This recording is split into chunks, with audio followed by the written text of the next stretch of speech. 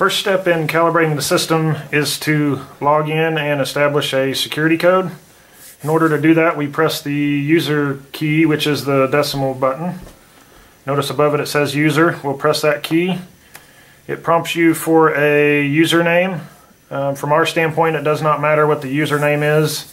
If you want to assign operators individual usernames, those are recorded so you can see who changed what. In this case, we'll press enter because we don't really care. At this point, it prompts you for a password. The T3000 high level password is 1232. So we're going to go ahead and enter that, 1232. And once that's entered, you press the enter key to accept it. You will see security level high, and then it's going to kick you out to the main screen again. At this point, you are logged in, and it will remain logged in for approximately 2 minutes, unless you are entering a key. So at this point, to get into the actual calibration menu, we're going to press the setup button and then scroll down to the calibration line. Notice the little arrow pointer is now pointing at calibration, and we'll press enter to enter that screen. At this point, you're prompted for a calibration type. The type we want to use is traditional. You can see trad is displayed. That's the abbreviation for it. You may also see a C2 option. We do not want to enter that one. We want to enter the traditional calibration. So once traditional is selected, you press enter. At this point, you are in the calibration menu. The first step, once you are in that menu, is to ensure that the machine is free of product, free of any sort of contact points. Ensure that the package and container are off the machine. Essentially, you want to make sure there are no foreign contacts with the machine. So assuming the machine is free and clean, we will complete the zero portion of the calibration by scrolling down to the do traditional cal 0. Notice it says 0 here in the quotations. Machine is stable, nothing on the machine, will press enter.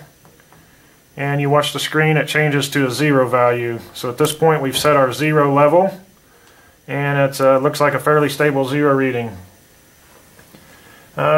Now we want to go ahead and get a calibration weight that is normally something close to what you might weigh on your machine. In most cases, that's a 50-pound calibration weight. And once you have established your calibration weight value, you enter that number in the span value setting. You can see my arrows on that line. I want to make it a 50-pound weight. I'll enter 50 and press enter. And what that does is basically let the machine know that we're going to hang a 50-pound calibration weight. At this point, we'll go ahead and put that weight on your machine.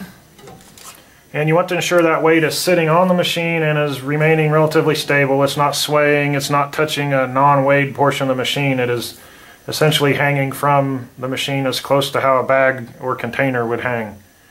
So our weight is on there and stable. We're going to scroll down to the line that says do traditional cal span. Ensure that it does say span. If you use the 0 at this point, it's going to cause a huge calibration problem. So once again, we're pointed at do traditional cal span. We'll press enter, and you can see it forces our reading to 50. At this point, we like to remove the weight to ensure that our 0 is still accurate. And it looks like we could use a touch-up, so we'll scroll up to the do calibration 0 line again and press enter real quick. That should stabilize it. And then we'll go ahead and verify our span by placing our weight back on.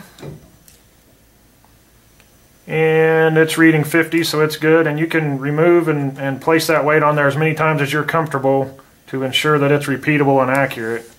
Now, if you continually have to re-zero and re-span, and you've done it a few times, maybe half a dozen, then that's an indication there might be a mechanical problem somewhere on the machine that needs looked at. And now that our calibration is complete, it looks good. We'll hit the exit key several times until we're back to the main screen, which shows your current product. And at that point, calibration is complete.